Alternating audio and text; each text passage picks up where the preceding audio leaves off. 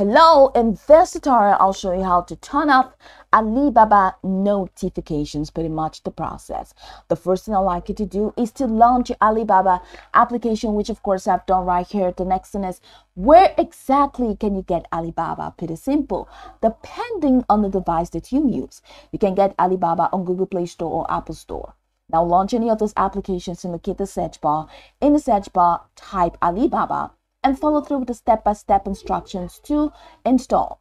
After installing the application after installing the application in your phone, it's going to take you right into the sign up page. Sorry about that.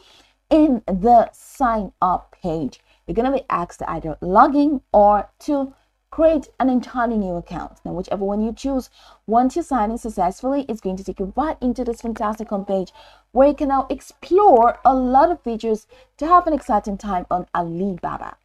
So now that we're here, let's quickly hop into today's text, and that is how to turn off Alibaba notifications. From this homepage, head over to the bottom of your screen where you have a couple icons representing diverse features. You have home, you have tips, you have messenger, you have cart, and you have my Alibaba. Now click on My Alibaba, and that takes you right into this window. From this window, check the top right corner of your screen. You're going to find the settings wheel. So click on that settings wheel, and that takes you into this page. Now here you have deliver to, you have currency, you have language, notifications, change password, delete account version, legal policies, rate the app, and clear app cache. So I'd like you to head over to notifications and click on notifications, and that takes you right into this window where you can now turn up all the notifications.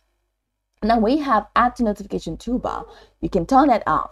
Turn off chat messages by toggle the button off, toggle off article, toggle off promotions, toggle off pay later, toggle off orders, toggle off feeds, toggle off feedback, toggle off RFQ, and toggle off allowed sound. You can also toggle off chat prompts. Toggle everything off, and all the notifications are going to be toggled off or turned off on Alibaba.